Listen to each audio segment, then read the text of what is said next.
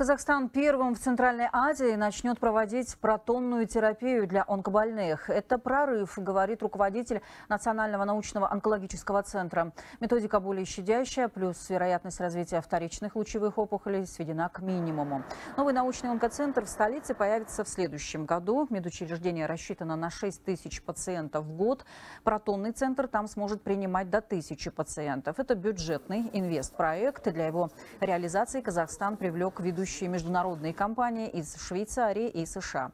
90% строительных работ выполнены. Сейчас идут пусконаладочные работы и тестирование медоборудования. Премьер-министр Алихан Смаилов поручил сдать объект до 1 августа 2024 года.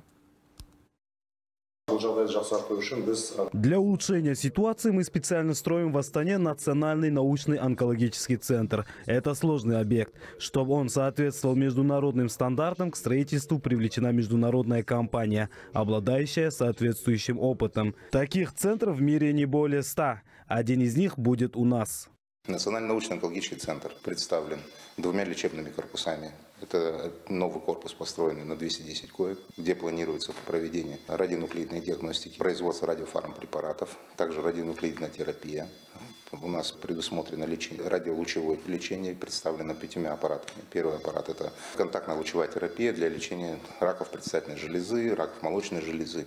Дальше у нас представлены также 4 аппарата бесконтактной лучевой терапии. Ряд из них, которые представлены впервые в Казахстане.